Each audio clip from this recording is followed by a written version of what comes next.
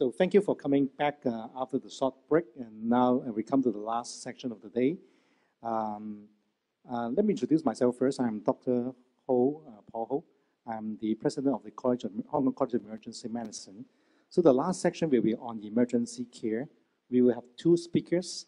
Both speakers are fellows from the College of Emergency Medicine. The first one is Dr. Kenneth Wu. Dr. Kenneth Wu is associate consultant of the emergency department of the Queen Elizabeth Hospital. He graduated from the Manchester University from UK and obtained his fellowships of emergency medicine in Hong Kong. And he has a special interest in sport medicine since the very early days in his training. He is now the chairman of the sport medicine subcommittee of the Hong Kong College of Emergency Medicine. And we are trying to promote the field of sport medicine within the medical profession, especially within emergency. He has various experience in supporting various sport occasions in Hong Kong, like the Rugby 7, like the Hong Kong Badminton Open Championships, and also the East Asian Games. So today his topic is on head injury, on how we deal with sports concussions and how to take care of your head. Okay, may I pass the stage to Dr. Wu? Hi. Thank you, Dr. Ho, for the introduction. I can imagine at the end of the day, most of you are a bit concussed now, isn't it? So if you feel a bit dizzy or a bit sleepy, just give your head a good shake, okay? I hope that will waken you a little bit. So, what is concussion? In Chinese, 腦震盪. I presume most of you have heard about it recently. So, concussion comes in the Latin, contrary. So it means shaken violently. So imagine if you put a tofu, a doufu, in a box and then shake it really hard. Can you imagine what the doufu look like after you open the box? It's pretty messy, isn't it? So your brain inside your skull, it's the same principle. If you shake it really badly, your brain will be in similar condition. So concussion is a mild form of traumatic brain injury, as you can imagine. So it is also referred as a chronic traumatic encephalopathy, short CTE. It was first described among the boxers nearly 100 years ago, so it's nothing new. But recently, it received a lot of high-profile attention from the media because of a litigation among the players in North America. It is a hot topic because currently it is the most topical and emotive issue in the world of sports medicine because it received unprecedented worldwide media exposure.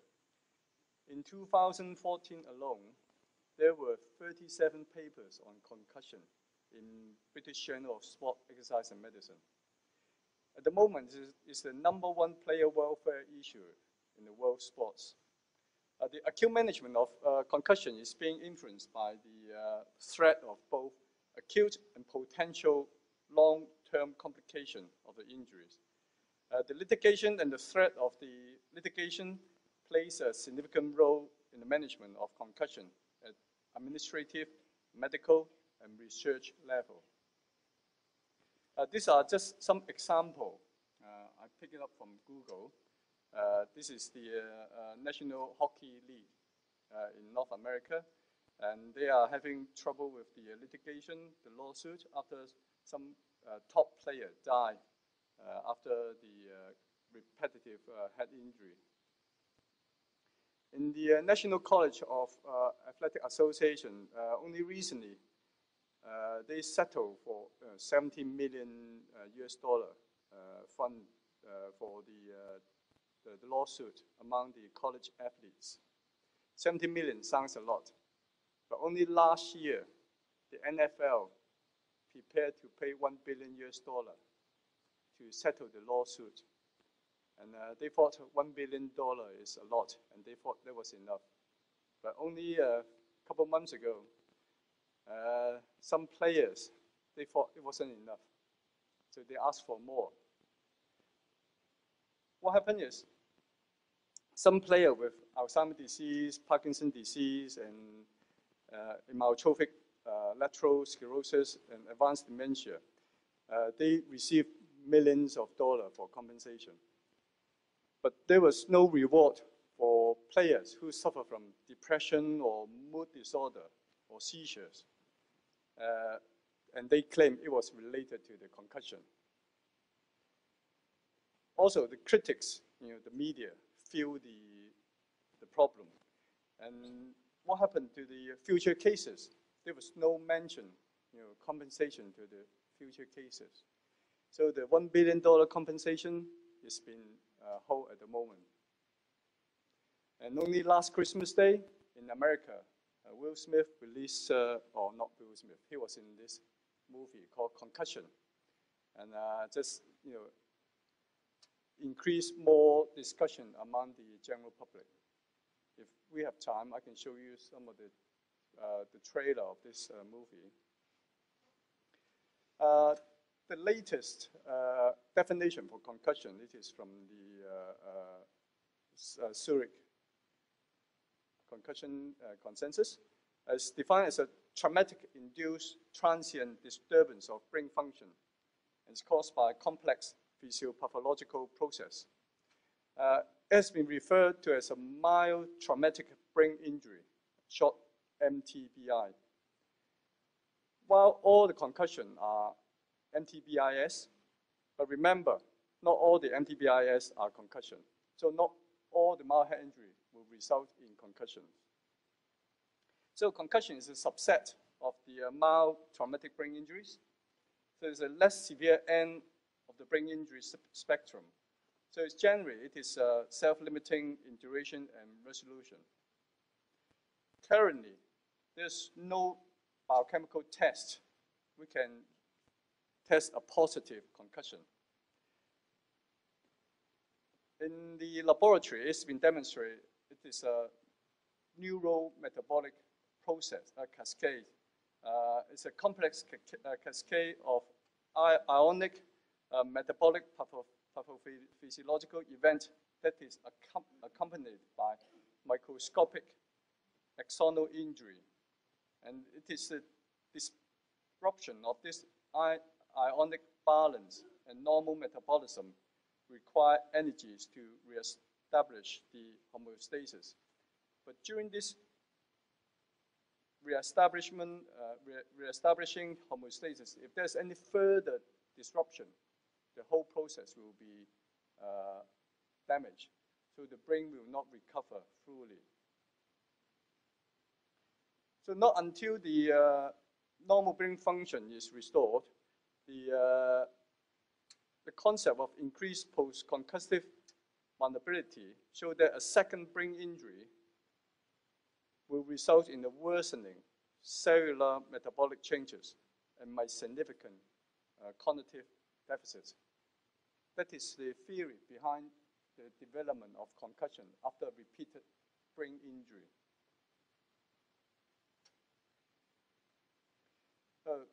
When we were in medical school, we learned about Glasgow Coma Scale. The head injury was classified into mild, moderate, and severe. And the SWOT concussion is somewhere here.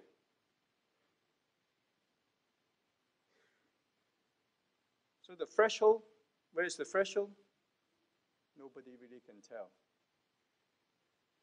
The mechanism of injury is important. It is a direct blow to the head or from an indirect trauma.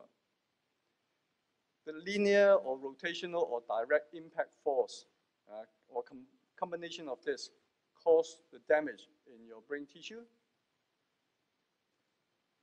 And these are some of the video show you the impact of the head injury.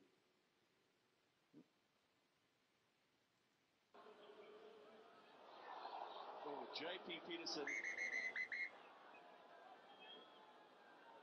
There goes JP Peterson. Direct oh head. my goodness. Bang. He was avoiding. That's serious. This guy He was avoiding lost the consciousness first, look at that immediately. change of direction, and they just whacked straight head on head at that kind of speed. My goodness. There he goes around the player who's standing still, and he's.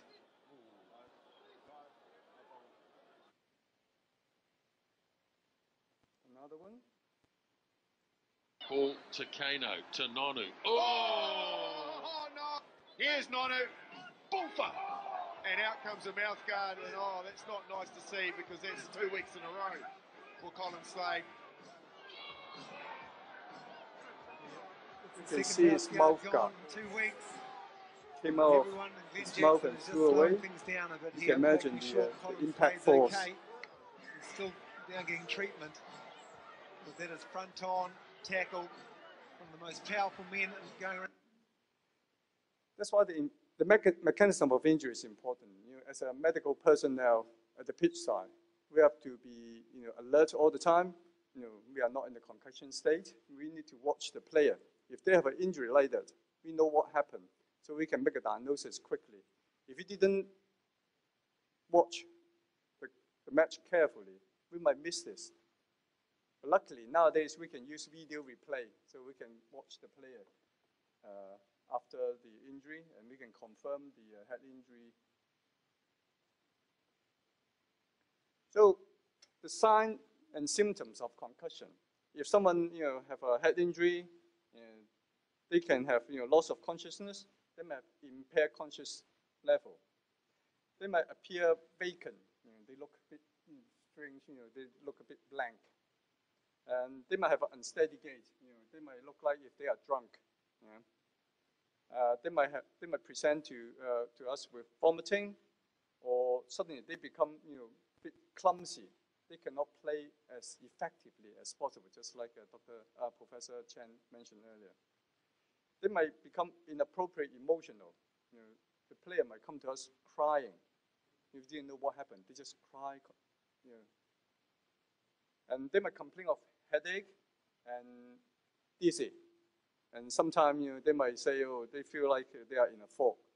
In Chinese, 好似有啲蒙查查咁樣，唔知發生咩事。In cognitive impairment, they might have a slow reaction time. Their reaction will be slower. They might be confused. They might be disorientated. When you ask them something, they can't really answer you properly. When you ask them something, they were looking in a different direction. They were not paying attention to what you say. And they might have loss of memory. They cannot remember what happened during the match. If we encounter a player with this sign and symptoms, we have to strongly suspect he had a concussion, even though if he don't have any head injury history. So in a Zurich concussion statement, so concussion is considered to be one of the most complex injuries in sports medicine to diagnose, assess, and manage. Just like the participation screening we discussed this morning, the cardiac event is also very complex. Making a diagnosis can be subtle and can be difficult. Sometimes it requires expertise to make a diagnosis. Currently, concussion is underdiagnosed. Fortunately, 80% of the concussion will be solved within 7 to 10 days. Remember, 90% of the concussion do not associate with loss of consciousness. And all the advanced imaging study nowadays will not show anything. The cognitive test can be useful, but might not be definitive. What we do when we suspect someone has a concussion, we recognize it and we remove them. No return to play on the same day. Make sure they will not go back to play. A lot of players, after they have their injury, they want to go back.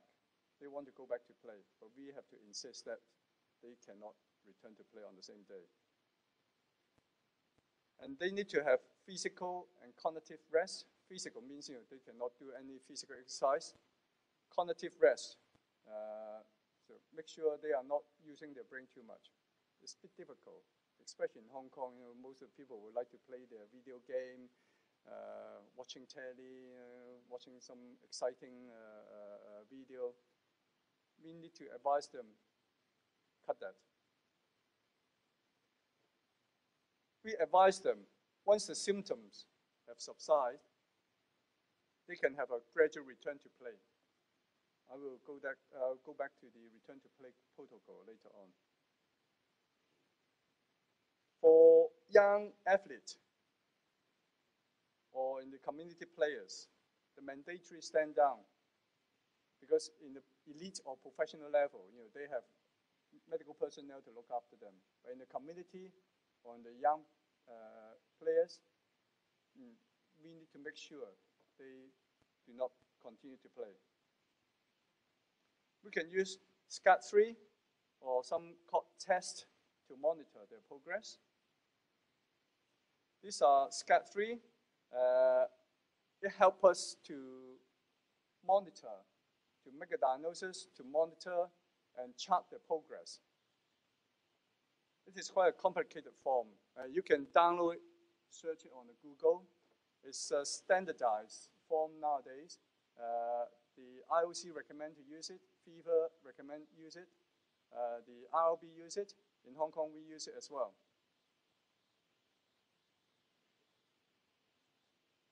In the elite level, in the professional level, the RLB also introduced the HIA, the Head Injury Assessment Form. There are 3 different forms. The HIA1, we need to do it soon after the head injury. The player is sent off the field. We can do it on site or in the medical room. There are some questions we can ask. What venue you are in Hong Kong. In Rugby 7, what venue you are. They probably say, "Oh, in Hong Kong." That's fine. We don't expect them to say Hong Kong Stadium. Which half is it in? First half, second half. But make sure you know the answer as well. If they tell you the wrong answer, you don't know. It doesn't make sense. And what score is it? Or what team did you play last week? And what game did you play last game? Those are 5 questions we need to ask. But unfortunately, all these are in English. We encounter difficulties when we assess players who don't understand English. A lot of time we need to find a translator. Once one of the 5 questions, they cannot give the right answer, we need to take them out. And then we can continue with further questions. There are lots of, a whole set of questions, but we need to finish it within 10 minutes. So it's a bit rushed. Once it is done, the player, normally, they will be out of play for that game at least. And then after the game finish, we can do the HIA2 or on the same day. It is more detailed. There are a lot of questions and score. There are a number of symptoms, like headache, pressure in head, neck pain, total 22. So we can score 20, so many symptoms out of 22. And also we can score the severity of the symptoms. You can score from 0 to 6. The worst is 132. If they score 0, that is, the severity is none. That helps us, to make a diagnosis. And there's more questions we can test on the athlete. I've done this a few times. It took me over 30 minutes to each of this. So it's not a simple questions. And also, we need to do some balance test. But it's been validated that the balance test is the most accurate one. What we do, we put a red tape on the floor. It's about 3 meters long, and we ask them to walk heel to toe, to and fro within 14 seconds. If they can do that, they pass. If they can't do it, that means they fail. What they do is like this. You have to do this and back in 14 seconds. Even a normal person can be difficult. Imagine if they have a concussion, it is a very difficult task.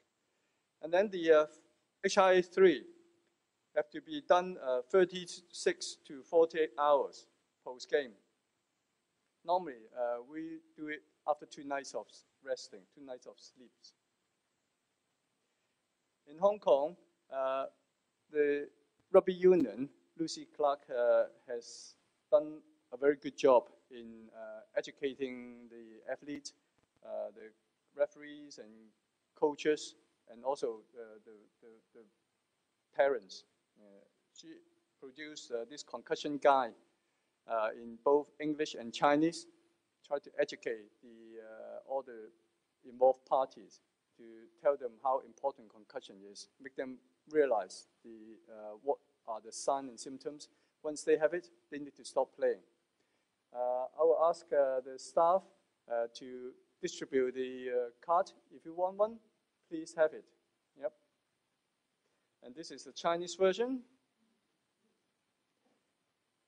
Once the player symptoms has subsided, we can let them have the gradual return to play. In Hong Kong setting, normally we would recommend to have 2 weeks. Make sure they are okay, and then we can the coach will introduce the gradual return to play protocol. You can see there are 6 different steps. Each step consists of 24 hours. And each step is a gradual progression of the physical and cognitive and the coordination of the player. So it's a gradual increase of all the elements of your body function. In Hong Kong, from the experience of rugby union, most players, they either stuck at the first 24 hours, they can never recover. They always feel something not right, so they can never start the return to play. Or at stage 4. At the first 3 stages, you can see that they are just doing some general movement, light aerobic exercise. But in the 4th stage, they start having some drills. The physical demand is higher, and it needs the brain function higher, and they will start having problem here. If someone have problem, for example, at stage 4, we'll recommend them to take a rest until symptom 3, and then they start again at stage above. So there are some factors is associated increased risk of the concussion. If the player tells that he has previous history of concussion, unfortunately, most players will lie about their history. They won't tell you the truth. Also, the match, they have higher chance of having a concussion than the training. Obviously, they want to win. They become more physical. There are some uncertain risks associated with concussion. Like Patrick Young's presentation this morning, he mentioned about the woman appears to be at greater risk of concussion. We can't find any reason for this. Also, in children, it's said to be more vulnerable and have a protracted recovery. But the data from Abraham study did not suggest this. So more research is needed to find the reason for this. There's some other uncertain risk, the genetic, the playing position of the player, the match period, the playing level, either you are first division or the bottom division, not sure. And how about the protective gear? Only a few weeks ago, the NFL award one of the university in the States, the Washington University, they want to do some research in the helmet, how to protect their player to minimize the head injury and concussion. And we have to wait and see the result. So the pearls, if we recognize a concussion, we need to remove the player, stop them playing. If we are not certain whether they have a concussion or not, we move to the safer side, sit them out. And if you think it is a concussion, it is a concussion. Never return to play on the same day, and we can use a SCAT3 or the court testing card to follow up the player. The symptoms is free, they can go to the gradual return to play protocol. And if the player have recurrent problem, we need to send somebody who have the expertise in diagnosing concussion and management concussion. In Hong Kong, David Owens is one of the, he is the medical director of Rugby Union. He has enormous experience in managing concussion. And I would also, at this point, I would like to acknowledge his contribution. A lot of my presentation here, he gave me a lot of advice on this presentation. In Rugby Union, they have a general rules for adults. If they have a concussion,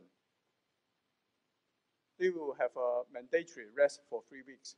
Advise them, no physical exercise, no cognitive exercise, no beer, no cigarette. That is difficult though.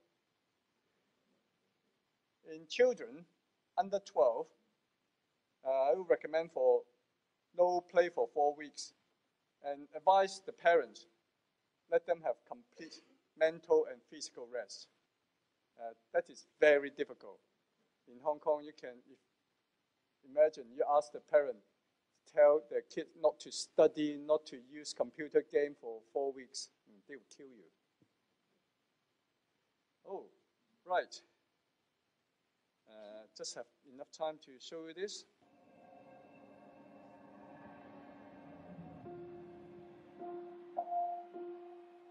When I was a boy, heaven was here, and America was here. You could be anything, you could do anything. I am the wrong person to have discovered this. If you don't speak for them, who will?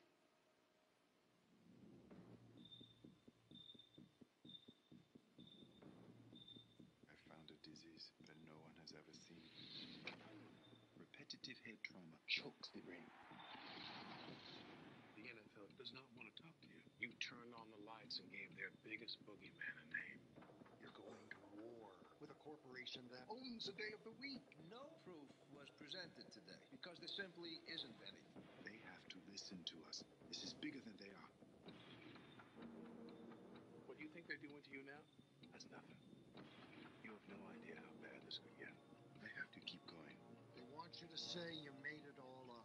If they continue to deny my work, men continue to die. Sometimes in life, you're asked to leave it alone. But sometimes you can't. Who are you? Tell the truth. Tell the truth.